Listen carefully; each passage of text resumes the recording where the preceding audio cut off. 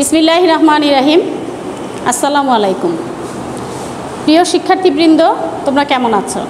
আশা করি পরিবারের সকলদের নিয়ে আল্লাহর রহমতে তোমরা বাসায় ভালো আছো। বর্ণমালা আদর্শ উচ্চ বিদ্যালয় ও কলেজ কর্তৃক আয়োজিত অনলাইন ক্লাসে তোমাদেরকে সুস্বাগতম। আমি শাহিন আক্তার তোমাদেরকে একাদশ ও দ্বাদশ শ্রেণীর ক্লাস নিব সমাজবিজ্ঞান প্রথম পত্রের তৃতীয় অধ্যায়। তৃতীয় অধ্যায়ের পাঠ শিরোনাম হচ্ছে সমাজবিজ্ঞানীদের মতবাদ ও অবদান। শিক্ষার্থীবৃন্দ, আমি গত ক্লাসে তোমাদেরকে অগাস্ট কোত এবং ইবনে খালদুনের অবদান সম্পর্কে আলোচনা করেছিলাম। অগাস্ট কোতের জন্মসাল, মৃত্যুসাল, তার জীবন ও কর্ম, ইবনে খালদুনের জীবন ও কর্ম, তাদের সম্পর্কে আমি আলোচনা করেছিলাম। অগাস্ট কোত তার ত্রয়স্তর সম্পর্কে আলোচনা করেছিলাম। এখন ত্রয়স্তর যে বলেছিলাম যে ত্রয়স্তরটা কী? ত্রয়স্তরটা হচ্ছে তিনটা সূত্র। যেমন তিনি সমাজকে তিনটা ভাগে ভাগ করেছিলেন: ধর্মতত্ত্বগত স্তর, অধিবিদ্যাগত স্তর এবং দৃষ্টবাদ। এই সম্পর্কে তোমাদেরকে বিশদভাবে আমি সেই দিন পড়িয়েছিলাম। এরপরে ইবনে খালদুনের অবদান সম্পর্কে আমি পড়িয়েছিলাম। সেটা হচ্ছে আল মুকাদ্দিমা, আল উমরান এবং আল আসাবিয়া। ইবনে খালদুনের এই তিনটি গ্রন্থের মধ্যে সবচাইতে যেটা সমাজবিজ্ঞানের কেন্দ্রবিন্দু সেটা হচ্ছে আল আসাবিয়া, যাকে বলা হয় সামাজিক সংহতি। আমি গত ক্লাসে তোমাদেরকে এই অগাস্ট কোত এবং ইবনে খালদুন সম্পর্কে আমি তোমাদেরকে পড়িয়েছিলাম। আশা করি তোমরা বাসায় পাঠ্য বইয়ের সাথে সম্পৃক্ত রেখে সেই বিষয়টি অবশ্যই পড়েছ। আজকে আমি তোমাদেরকে এমিল ডুরখেইম তার সম্পর্কে আলোচনা করব। এমিল ডুরখেইম হচ্ছেন একজন সমাজবিজ্ঞানী, সমাজচিন্তাবিদ। তিনি 1858 সালের 15ই এপ্রিল জন্মগ্রহণ করেন এবং মৃত্যুবরণ করেন 1917 সালের 15ই নভেম্বর। তিনি একটি বস্তুনিষ্ঠ সমাজবিজ্ঞানের কথা চিন্তা করেছিলেন, যেখানে তিনি সমাজবিজ্ঞানের বিশদ ব্যাখ্যা করতে চেয়েছিলেন এবং তিনি মনে করেন যে সেই সমাজবিজ্ঞানের বিষয়টি হবে সামাজিক সত্য এবং বস্তুনিষ্ঠ সুনির্দিষ্ট, যা অন্যান্য বিজ্ঞানের বিষয়বস্তু থেকে পৃথক হবে।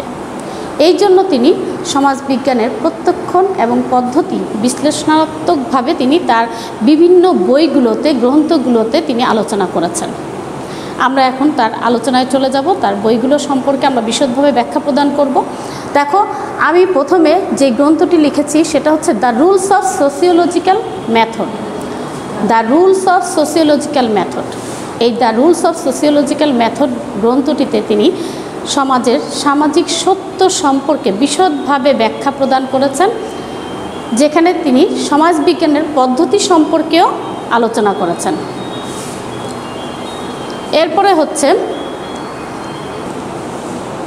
এরপরের গ্রন্থটি হচ্ছে the division of labour in society. The division of labour in society, যেখানে তিনি সমাজের সংহতিকে দুটি ভাগে ভাগ করে দেখিয়েছেন। সমাজের সংহতি বলতে তিনি দুটি কথা বলেছেন, একটি হচ্ছে যান্ত্রিক সংহতি, আরেকটি হচ্ছে জৈবিক সংহতি। যান্ত্রিক সংহতি এবং জৈবিক সংহতি। প্রথমে আমরা সংহতি কি সেই সম্পর্কে আমি একটু তোমাদেরকে বলবো। আমি গত ক্লাসেও কিন্তু সংহতি সম্পর্কে বলেছিলাম যে সংহতিটা কি। সংহতি বলতে মূলত সমাজের ঐক্যবদ্ধতাকে বোঝায়, সমাজের মিলকে বোঝায়, সেটাকে বলা হয় সংহতি। তো যান্ত্রিক সংহতিটা কি? যান্ত্রিক সংহতিকে তিনি আদিম সমাজ বা অতীত সমাজের সাথে তুলনা করেছেন। আদিম সমাজ বা অতীত সমাজের সাথে তিনি এই যান্ত্রিক সংহতিকে তুলনা করেছেন। তিনি বলেন যে আদিম সমাজের মানুষের মধ্যে ঐক্যবদ্ধতা ছিল। তারা একই ধর্মের অনুসারী ছিল। তাদের কাজে কর্মে মূল্যবোধে একই চিন্তা চেতনা ছিল। কাজে কর্মে বলতে তারা একই পেশায় নিয়োজিত ছিল। কীরকম? যেমন আদিম সমাজের মানুষের জীবিকায় ছিল তারা ফলমূল সংগ্রহ করবে এবং পশু শিকার করে তারা তাদের জীবিকা নির্বাহ করবে। তো সেই জন্য বলা হচ্ছে তারা একই পেশায় নিয়োজিত ছিল, যার কারণে তাদের মধ্যে ঐক্যবদ্ধতা তাদের মধ্যে মিলটা খুবই জোরালো ছিল, যার কারণে তিনি এই সমাজটাকে যান্ত্রিক সংহতি বলেছেন। এখন তোমরা বলতে পারো যান্ত্রিক বলল কেন? যান্ত্রিক বলা হয়েছে এই অর্থে যে একটি যন্ত্রের যদি কোনো একটা অংশ যদি অকেজো হয়ে যায় তাহলে কিন্তু সেই যন্ত্রটি আর চলবে না। ঠিক ঠিক তেমনি আদিম সমাজের মানুষরাও কিন্তু তারা যে ঐক্যবদ্ধভাবে যে শিকার করে আনতো, তখন কিন্তু তারা সেই শিকারের মানে শিকারের প্রাণীটিকে তারা কিন্তু সবাই মিলে গ্রহণ করত। আর যদি শিকার করতে না পারতো তখন দেখা যেত যে তারা উপোস থাকতো। এই রকমের ঐক্যবদ্ধতা ছিল বলেই তাদের এই সমাজকে বলা হয়েছে যান্ত্রিক সংহতি। আমরা এবার চলে যাচ্ছি জৈবিক সংহতি। এমিল ডুরখেম জৈবিক সংহতিকে আধুনিক সমাজের সাথে তুলনা করেছেন। আধুনিক সমাজের সাথে তুলনা করেছেন আধুনিক সমাজের সাথে তুলনা করেছেন এই অর্থে যে এই সমাজের মানুষের মধ্যে কিন্তু কর্মের বিভিন্নতা রয়েছে, কাজে কর্মে পেশায় বিভিন্নতা রয়েছে। কেন বিভিন্নতা রয়েছে? কারণ আধুনিক সমাজের মানুষদের যোগ্যতা দক্ষতা অনুযায়ী তারা কিন্তু বিভিন্ন পেশায় নিয়োজিত, তারা কিন্তু একটি পেশায় নিয়োজিত না। আমরা দেখি কেউ চাকরি করতেছে, কেউ শিক্ষকতা করতেছে, কেউ ইঞ্জিনিয়ার, কেউ ডাক্তার, কেউ শ্রমজীবী মানুষ, কেউই কিন্তু একই পেশায় নিয়োজিত না। যার কারণে আধুনিক সমাজের মানুষের মনোভাব কিন্তু বিভিন্ন রকমের হয়ে থাকে। কিন্তু বিভিন্ন রকমের হওয়ার পরেও দেখা যাচ্ছে এই সমাজ কিন্তু টিকে আছে, এই রাষ্ট্র কিন্তু টিকে আছে। তো এই যে টিকে আছে, এইটার টিকে থাকার কারণটা কি? এই টিকে থাকার কারণটা হচ্ছে আধুনিক সমাজের মানুষের মধ্যেও কিন্তু সংহতি রয়েছে। এই সংহতি থাকার কারণেই, এই বিভিন্নতার পরেও যে এই সংহতিটি রয়েছে, এই কারণেই এমিল ডুরখেম এই আধুনিক সমাজকে জৈবিক সংহতি বলে আখ্যায়িত করেছেন। তো আমার শিক্ষার্থীবৃন্দ, তোমরা মনে হয় the division of labour in society যে গ্রন্থটি, বিখ্যাত গ্রন্থ, এই গ্রন্থে যে তিনি যান্ত্রিক সংহতি এবং জৈবিক সংহতি সম্পর্কে তিনি যে ব্যাখ্যা প্রদান করেছেন, সে সম্পর্কে আমার মনে হয় তোমরা অনেকটা বুঝতে পেরেছ। আমরা এখন চলে যাচ্ছি তার আরেকটি গ্রন্থ, দ্য সুইসাইড। সুইসাইড কথাটা কেমন যেন লাগতেছে না? সুইসাইড আমরা জানি, সুইসাইডটা হচ্ছে একটা আত্মহত্যা। সুইসাইড মানেই হচ্ছে আত্মহত্যা। দেখো, সমাজ বিজ্ঞানী তারা কিন্তু সমাজের অন্তর্নিহিত বিষয়গুলো সম্পর্কে বিশদভাবে ব্যাখ্যা প্রদান করেছেন, যে কেন সমাজে বিভিন্ন ঘটনাগুলো কেন ঘটতেছে, এই সম্পর্কে তারা ব্যাখ্যা করেছেন, বই লিখেছেন, মতবাদ দিয়েছেন বলেই, গবেষণা করেছেন বলেই কিন্তু তারা সমাজ বিজ্ঞানী। তো সেই হিসেবে আমরা বলতেছি যে এমিল ডুরখেম সেই সমাজে যে সুইসাইড, সেই সম্পর্কেও তিনি কিন্তু একটি গ্রন্থ লিখেছেন। সেখানে তিনি এই সুইসাইডকে তিনি 3 ভাগে বিভক্ত করেছেন। যেমন 1 আত্মকেন্দ্রিক আত্মহত্যা, 2 পরার্থমূলক আত্মহত্যা এবং 3 হচ্ছে নৈরাজ্যমূলক আত্মহত্যা। আবারও বলছি আমি, আত্মকেন্দ্রিক আত্মহত্যা, পরার্থমূলক আত্মহত্যা এবং নৈরাজ্যমূলক আত্মহত্যা। এখন আমরা চলে যাই আত্মকেন্দ্রিক আত্মহত্যাটা কী। আত্মকেন্দ্রিক আত্মহত্যাটা এমিল ডুরখেম এভাবে ব্যক্ত করেছেন যে ব্যক্তির উপর যখন গোষ্ঠীর নিয়ন্ত্রণ ক্ষমতা দুর্বল হয়ে পড়ে, আবারও বলছি আমি, ব্যক্তির উপর গোষ্ঠীর নিয়ন্ত্রণ ক্ষমতা যখন দুর্বল হয়ে পড়ে, তখনই মানুষ এই ধরনের আত্মহত্যা সংগঠিত করে থাকে। অর্থাৎ ব্যক্তি যখন সমাজ থেকে সম্পূর্ণ বিচ্ছিন্ন হয়ে পড়ে। ডুরখেম তিনি এই আত্মকেন্দ্রিক আত্মহত্যাটি ব্যাখ্যা করতে গিয়ে তিনি একটি উদাহরণ দিয়েছেন। যেমন তিনি বলেন যে প্রোটেস্ট্যান্ট ধর্মীয় অনুসারীদের মধ্যে, তাদের মধ্যে ধর্মীয় বন্ধনটা দুর্বল হওয়ার কারণে তাদের মধ্যে এই আত্মহত্যার প্রবণতাটা বেশি ছিল, কিন্তু ক্যাথলিকদের মধ্যে ধর্মীয় বন্ধনটা খুব জোরালো ছিল, যার কারণে তাদের মধ্যে এই আত্মহত্যার প্রবণতাটা খুব কম ছিল। আমরা তাহলে বুঝতে পেরেছি যে আত্মকেন্দ্রিক আত্মহত্যাটা হচ্ছে ব্যক্তির উপর গোষ্ঠীর যখন নিয়ন্ত্রণ ক্ষমতা থাকবে না, অর্থাৎ সে যখন সমাজ থেকে সম্পূর্ণ বিচ্ছিন্ন থাকবে, তখন সেই আত্মহত্যাটাকে বলা হচ্ছে আত্মকেন্দ্রিক আত্মহত্যা। আমরা এবার যাচ্ছি পরার্থমূলক আত্মহত্যা। পরার্থমূলক আত্মহত্যা কাকে বলে? পরার্থ মানেটা কি? পরার্থ মানেই মনে হচ্ছে যে পরের জন্য, আসলেই পরের জন্য যে আত্মহত্যা সংগঠিত হয় সেটাই হচ্ছে পরার্থমূলক আত্মহত্যা। এখন কথা হচ্ছে পরার্থমূলক আত্মহত্যা সংগঠনের পিছনে কিন্তু অনেকগুলো কারণ আছে। যেমন সেটা গোষ্ঠীর কারণেও হতে পারে, আবার গোষ্ঠীর স্বার্থেও হতে পারে। যেমন আদিম সমাজে, তার মতে আদিম সমাজে বৃদ্ধরা মনে করত যে অন্যের বোঝা না হয়ে আত্মহত্যাই তাদের জন্য ভালো মনে করতো তারা। আবার দেখা যাচ্ছে যে সমাজে কিছু নিয়ম ছিল, কিছু প্রথা ছিল, যে প্রথার কারণে দেখা গেছে যে তখনকার সময়ে মানুষ কি করত? এই ধরনের আত্মহত্যা করত। এটাকে আত্মহত্যাই বলা চলে। যেমন আমরা ভারতবর্ষে একটি প্রথা দেখতে পাই, সেই প্রথাটি হচ্ছে বিধবা, সতীদাহ প্রথা। সতীদাহ প্রথা। সতীদাহ প্রথাটা কি? হিন্দু সমাজে এই সতীদাহ প্রথাটা প্রচলিত ছিল যে স্বামী মারা যাওয়ার সাথে তার চিতার আগুনে একই সহমরণে তাকে যেতে হবে। সেখানে কিন্তু সেই স্ত্রীর ইচ্ছা অনিচ্ছার কোনো মূল্য ছিল না। যদিও বর্তমানে সেই সতীদাহ প্রথাটা নেই, কিন্তু ভারতবর্ষে একসময় এই সতীদাহ প্রথাটা ছিল। এখন দেখা যাচ্ছে যে এই যে স্ত্রী লোকটি সে যে মৃত্যুবরণ করলো, এটা কেন করলো? তার স্বামীর জন্য করলো, সে সমাজে প্রচলিত নিয়মের জন্য করলো। এটাকেই বলা হচ্ছে পরার্থমূলক আত্মহত্যা। 3 নম্বরে আমরা যাচ্ছি নৈরাজ্যমূলক আত্মহত্যা। নৈরাজ্যমূলক আত্মহত্যাটা কি? নৈরাজ্যমূলক নৈরাজ্য কথাটা শুনলেই কিন্তু মনে হয় যে নৈরাজ্য কি? নৈরাজ্য হচ্ছে বিশৃঙ্খলার একটা চরম রূপ। বিশৃঙ্খলার একটা চরম রূপ। যেমন অনেক ধরনের অশান্তি সৃষ্টি হয়েছে, কিন্তু তার মধ্যে এমন অশান্তি হয়েছে যার কারণে মানুষ কী করতেছে? আত্মহত্যার পথ বেছে নিচ্ছে। এটাকে বলা হচ্ছে নৈরাজ্য, এটাকে বলা হচ্ছে চরম বিশৃঙ্খলার রূপ। তো যাই হোক, এখন এই নৈরাজ্যটা কেন সৃষ্টি হয়েছে?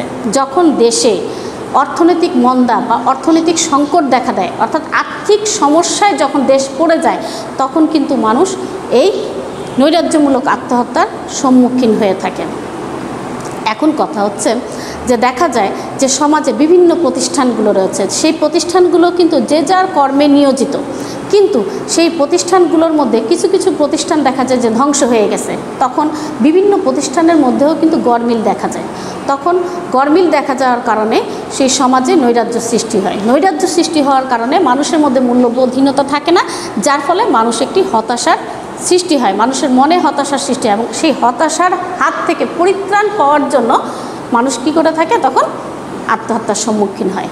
তাহলে আমরা বুঝতে পারতেছি যে এমিল ডুরখেইম যে দ্য সুইসাইড গ্রন্থটি যে আলোচনা করেছেন, যা সুইসাইড আত্মহত্যা সম্পর্কে যে তিনি বলেছেন যে আত্মকেন্দ্রিক, পরার্থমূলক, নৈরাজ্যমূলক, যখন আমরা সুইসাইড কথাটা শুনেছি তখনই আমাদের ভিতরে একটু হাসির কথা চলে আসছে যে আত্মহত্যা এটা একটা বিষয়, কিন্তু আত্মহত্যাটা সমাজে কেন সংগঠিত হচ্ছে বা হয়েছে সে সম্পর্কে কিন্তু ডুরখেইম দেখো সুন্দর করে তিনি তার 3টি প্রকারভেদে আলোচনা করে গেছেন। এখন আমরা যাচ্ছি আরেকটি বই, the elementary forms of religious life. The elementary forms of religious life. আমি এই বইগুলো লেখার কারণ হচ্ছে আমাদের প্রশ্নে, পরীক্ষায় অনেক সময় আমরা দেখি যে বহু নির্বাচনী প্রশ্নে আসে যে the division of labour in society, এই গ্রন্থটি কার লেখা?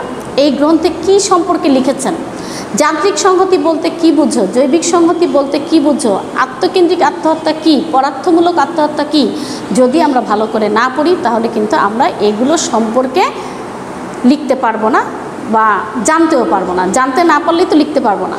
আচ্ছা যাক, এখন আমরা যাচ্ছি আরেকটা, the elementary forms of religious life.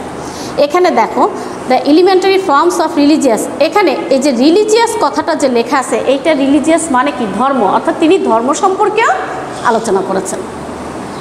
তিনি ধর্ম সম্পর্কে আলোচনা করেছেন, সমাজের মানুষের সংহতি সম্পর্কে আলোচনা করেছেন, আত্মহত্যা সম্পর্কে আলোচনা করেছেন, আবার ধর্ম সম্পর্কেও কিন্তু তিনি আলোচনা করেছেন। ধর্মকে তিনি একটি সামাজিক প্রতিষ্ঠান হিসেবে স্বীকৃতি দিয়েছেন, সামাজিক প্রতিষ্ঠান হিসেবে স্বীকৃতি দিয়েছেন। তার মতে ধর্ম হলো কোনো পুত পবিত্র বিষয় সম্পর্কে বিশ্বাস। আবারও বলতেছি, ধর্ম হলো কোনো পুত পবিত্র বিষয় সম্পর্কে বিশ্বাস এবং আচার আচরণের পারস্পরিক নির্ভরশীল একটি ব্যবস্থা। এর অনুসারীদের মধ্যে এই একটি বস্তুনিষ্ঠ সম্পর্ক আবদ্ধ থাকে। তো এই আচার আচরণের উপর ভিত্তি করে তিনি ধর্মের সামাজিক আচার আচরণের উপর ভিত্তি করে তিনি 3টা ভাগ দেখিয়েছেন। একটা হচ্ছে নেতিবাচক আচার আচরণ, প্রতিটি ধর্মেই এটা রয়েছে, নেতিবাচক আচার আচরণ, ইতিবাচক আচার আচরণ এবং সন্তুষ্টিমূলক আচার আচরণ। নেতিবাচক, ইতিবাচক এবং সন্তুষ্টিমূলক আচার আচরণ। তাহলে আমরা দেখলাম যে তিনি সমাজে যে ধর্মটা নিয়েও তিনি ব্যাখ্যা প্রদান করেছেন, the elementary forms of religious life. আমি আরেকটি দেখতে পাচ্ছি, আমরা বোর্ডে আরেকটা বিষয় দেখতে পাচ্ছি, সেটা হচ্ছে ক্রিয়াবাদের জনক। এমিল ডুরখেইমকে কিন্তু ক্রিয়াবাদের জনক বলা হয়। এখন আমরা বলতে পারি যে ক্রিয়াটা কি? ক্রিয়া মানেই হচ্ছে কাজ করা। এখন ডুরখেম কি কাজ করবে? অবশ্যই ডুরখেম কাজ করতেছে, সে বিভিন্ন গবেষণা করতেছে, সমাজ সম্পর্কে আলোচনা করতেছে, বিভিন্ন গ্রন্থ লিখেছেন, সেই গ্রন্থগুলোতে সমাজ সম্পর্কে তিনি কি করেছেন সেগুলো সম্পর্কে আমরা জানতে পারতেছি। অবশ্যই ডুরখেম কাজ করেছেন। এখন কথা হচ্ছে তাকে যে ক্রিয়াবাদের জনক বলা হয়েছে, কি কারণে বলা হয়েছে? বলা হয়েছে এই কারণে, তিনি বলেন যে সমাজে অনেক প্রতিষ্ঠান রয়েছে এবং সেই প্রতিষ্ঠানগুলো কিন্তু যার যার আঙ্গিকে কাজ করে যাচ্ছে, অর্থাৎ সমাজকে সুষ্ঠুভাবে পরিচালনা করার জন্য সেই প্রতিষ্ঠানগুলো কিন্তু সচল রয়েছে। যদি প্রতিষ্ঠানগুলো সচল না থাকতো তাহলে কিন্তু সমাজটা সুষ্ঠুভাবে পরিচালিত হতে পারতো না। তিনি সমাজকে সুষ্ঠুভাবে পরিচালনা করতে যেয়ে তিনি কিন্তু এই সমাজটাকে জীবদেহের সাথে তুলনা করেছেন। আবারও বলতেছি, তিনি কিন্তু জীবদেহের সাথে তুলনা করেছেন। জীবদেহ মানে হচ্ছে মানুষ বা প্রাণী। মানুষ বা প্রাণী, প্রত্যেকটা মানুষ বা প্রাণীর কিন্তু অঙ্গ প্রত্যঙ্গ রয়েছে। এই অঙ্গ প্রত্যঙ্গ দ্বারা কিন্তু আমরা আমাদের দেহটাকে পরিচালিত করি। এই অঙ্গ প্রত্যঙ্গ দিয়ে যদি আমরা আমাদের দেহটাকে যদি পরিচালিত না করি তাহলে কিন্তু কোনো কাজই হবে না। ঠিক তেমনি সমাজেও কিন্তু বিভিন্ন প্রতিষ্ঠানগুলো রয়েছে, যেই প্রতিষ্ঠানগুলো সমাজের সার্বিক কল্যাণের জন্য সব সময় কাজ করে যাচ্ছে।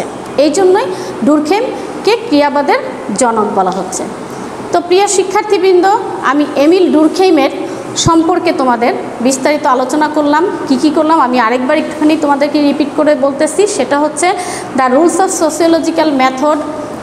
এই গ্রন্থটিতে তিনি সামাজিক সত্য সম্পর্কে সমাজের বিশদ আলোচনা করেছেন। The division of labour in society, যেখানে তিনি যান্ত্রিক ও জৈবিক সংহতি সম্পর্কে আলোচনা করেছেন। দ্য সুইসাইড, যেখানে তিনি 3 প্রকারের আত্মহত্যা সম্পর্কে আলোচনা করেছেন: আত্মকেন্দ্রিক, পরার্থমূলক এবং নৈরাজ্যমূলক আত্মহত্যা।